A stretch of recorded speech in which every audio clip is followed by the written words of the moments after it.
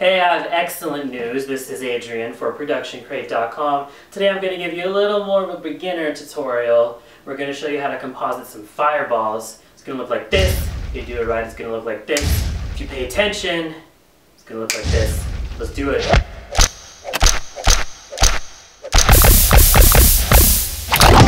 So the first thing that we need to do before we can begin our composite is we have to hit up the Production Crate website. It's ProductionCrate.com.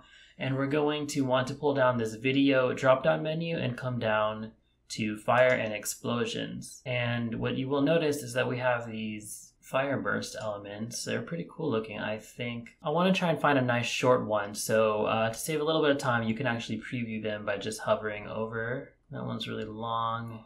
That one's kind of okay. I'm going to go with number 6. So let's go ahead and download that. And we're going to go ahead and bring it into After Effects, where I have some footage waiting for us. So I'm going to scroll through this and find the frame where I snap my fingers, which is right about here. So I'm going to bring in the fire burst, and I'm going to have it start right there. Now these are actually recorded at a slower frame rate and then slowed down so that you can use them to make an effect that looks bigger than what these actually were. But that's not what I'm trying to do right now. I'm trying to make these look about the same size that they actually were in real life. So in order to emulate that as far as time goes, I'm going to right click it and come up to time, hit time stretch, and we're going to change the stretch factor to 50, which is just going to shorten that right up and bring it back to the frame rate that it should be. We just line that up in time. And now let's go ahead and size it up. I'm going to hold down shift to constrain the proportions. That's about how big it should be in the frame. And then I'm also going to right click it, come up to transform, and flip it horizontal. And I'm going to rotate it a little bit as well, just so it follows the line that my arm has provided as a guide. Now your first instinct might be to do something like change the transfer mode of this to maybe an add or a screen. But actually, I would like you to resist the urge. Because while it's true that if this was a smaller flame, these transfer modes would work pretty well. For bigger flames like this, they actually stay kind of opaque. So actually, I'm going to go ahead and leave this on a normal transfer mode. And the way we're going to blend it in is through color correction.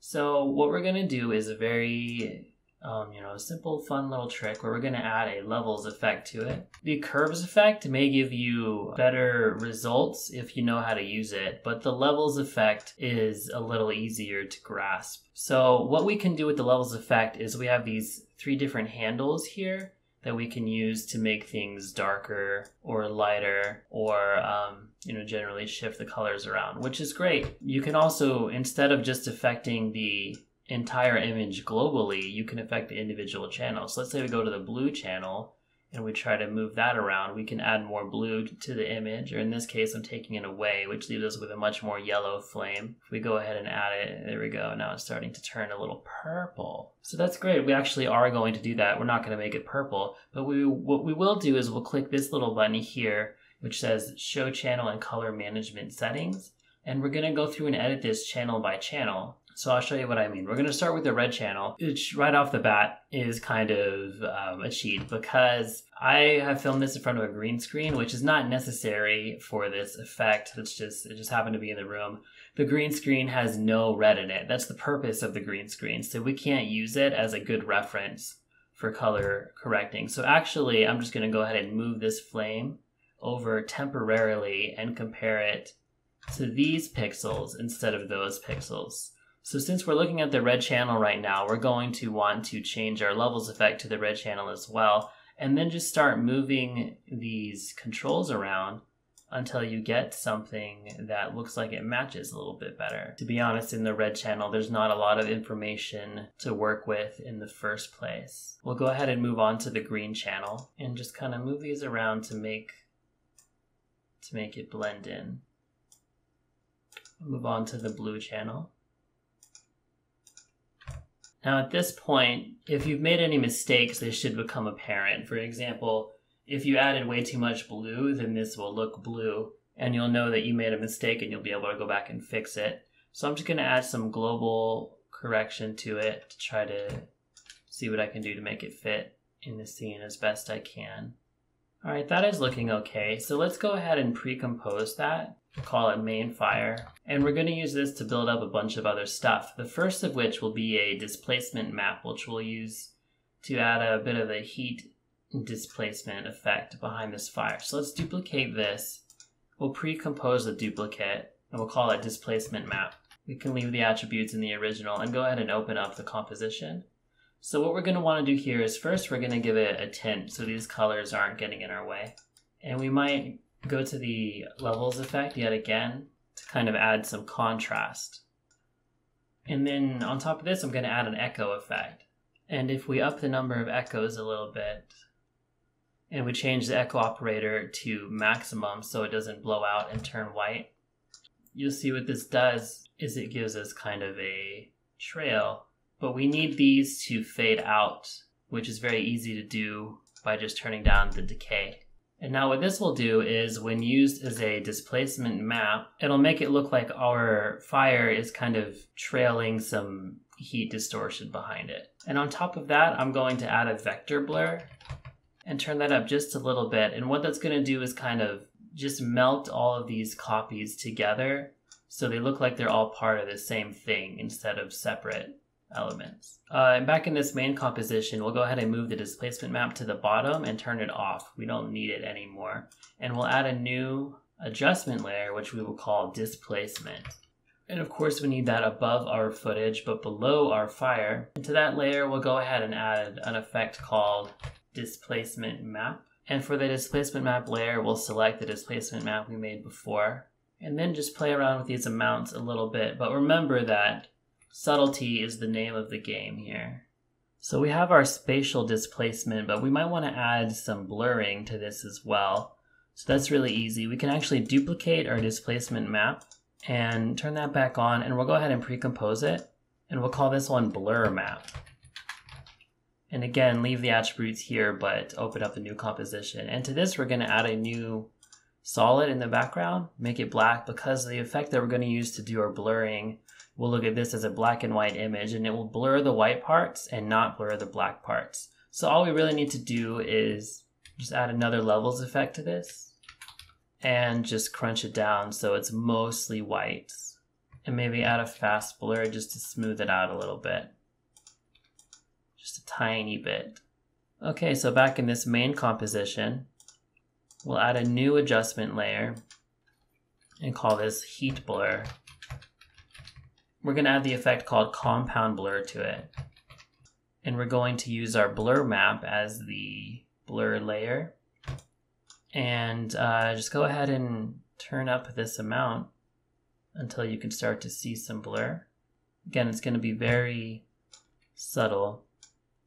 And the reason I have it on a separate layer from the displacement map is so you can choose where to put it. So maybe you might want to put it above the fire, or below the fire and above the displacement, or below the displacement. I actually like it below the displacement, so my blur is displaced as well. But I'm having a hard time seeing it, so actually I'm going to go back to into this blur map, and I'm going to ease up on these levels a little bit, so we could just get a little bit more blur going. There we go, now you can see that pretty well. So now I want to add a little bit of glow coming off this fire. And again, your first instinct might be to just add a glow effect. That's very easy. However, this effect doesn't really mimic the way light actually works. So what we're going to do is we're going to just build our own glow that does. In real life, the way that light falls off is called an inverse square. I'm not going to get into the mathematics behind it right now, but basically it stays brighter towards the center and then falls off more quickly than what this actual glow effect is going to allow you to do. So we're going to duplicate this fire yet again, and we're going to pre-compose it, of course, and we're going to call this glow. And as usual, leave the attributes in this composition, but open up the new composition. And what we're going to do is we're going to add a tint to this again so that we're not distracted by the colors of it. And we're going to do a levels again.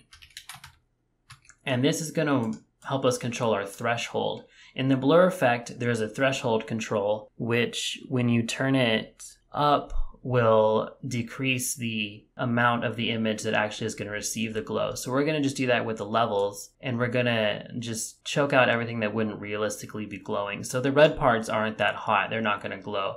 The white parts are super hot. They are going to glow. So what we want is something that looks a little bit like this. And we're going to go ahead and add a fast blur to this. And we're going to set the amount of it to 10 pixels. And now what we're going to do is we're going to change this to a screen transfer mode, and we're going to duplicate that layer. I'm hitting Control D to duplicate the layer. And then on this second layer, we're going to want to double the blur on it. So we have it as 10 now, we're going to change it to 20. And then we're going to duplicate the layer again and double the blur again. So right now it's at 20, we're going to do it at 40. And we're going to repeat this process until basically we can't see the change that it's making anymore. So if we duplicate that again, we'll change this next one to 80. And if we duplicate that again, if you don't want to do the math in your head, this field here is more than happy to do the math for you. So if you just select this amount, go to the end of the number you have and hit times 2, it will multiply it for you. So we want to do that one more time, and this will be the last one because after this we're not going to be able to really see the effect anymore. So that's our glow, and if we go back to the main composition, obviously it looks really ugly, but we can change that into a screen transfer mode as well. And we need to add a tint to it, and this is how we're going to kind of control the intensity. Let's add a tritone effect. What we're going to want to do is select colors from the original fire. So the highlights, we're going to want to have this yellow color. The midtones are going to be more of this orange, and then the shadows are going to be this red, but I might darken that up a little bit. Okay, now, so this glow looks a little bit intense, and you might want to just change the opacity of it, but that's going to make our colors a little bit less intense too. So what I like to do instead is add an exposure effect and move the exposure effect above the tritone. And now we can kind of move the exposure down and it will lessen our glow. And we'll do that until it looks good, but it's going to maintain the integrity of our colors.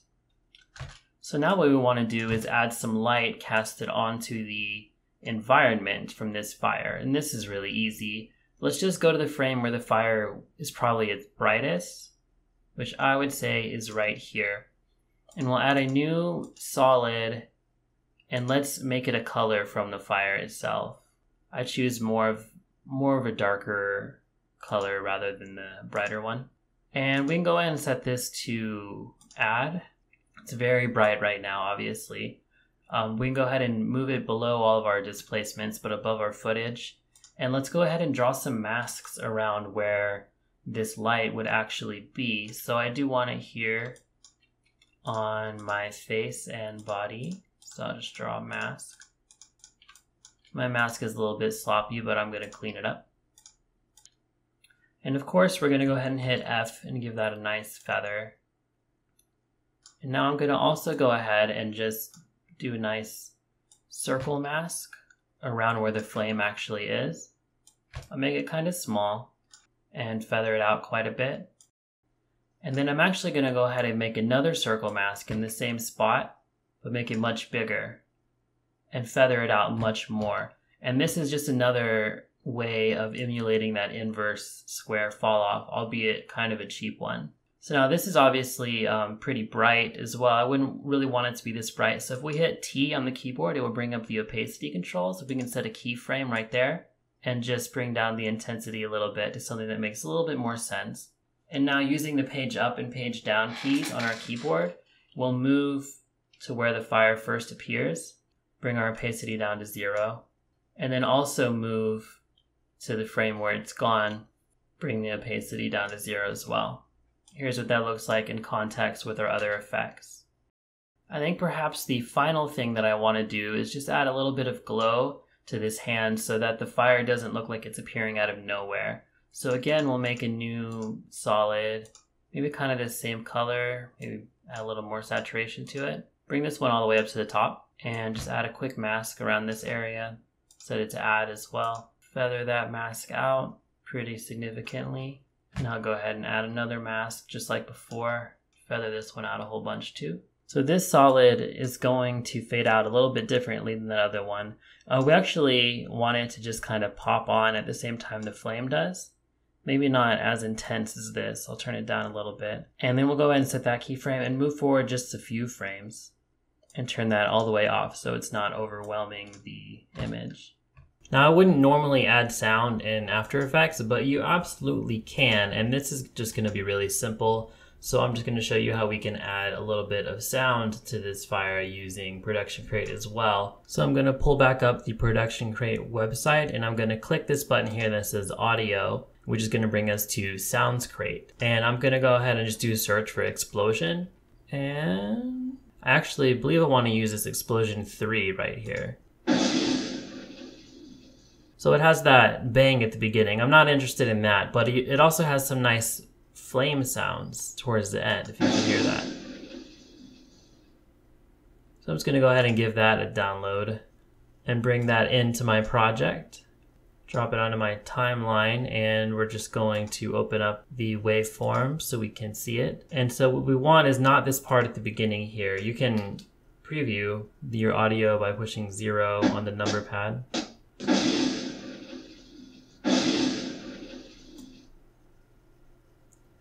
So I don't really want this beginning part, so I'm going to come to the part where the fiery sounds start, and I'll set a keyframe for the audio levels and go back just a few frames and just turn that all the way down. And then I'll go forward a ways and turn that all the way down as well, just so it's not playing for longer than we really need it to.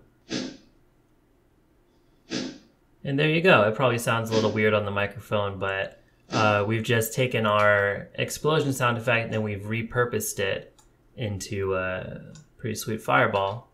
And here is the final effect completed and rendered. You can hear the audio here without having me play it through my crummy speakers and record it through a microphone. If you liked what you saw today, you can always find more at the website, productioncrate.com, and on our YouTube channel. Go ahead and subscribe to that. If you want, you can also become our best friend on Facebook and check out our Instagram account. And as always, if you have any questions for me, or you want to request a tutorial or some stock footage you'd like me to make for you or something, go ahead and hit me up on Twitter. I try to do my best to reply to everything that is sent to me. Alright, thank you guys for watching. Bye now.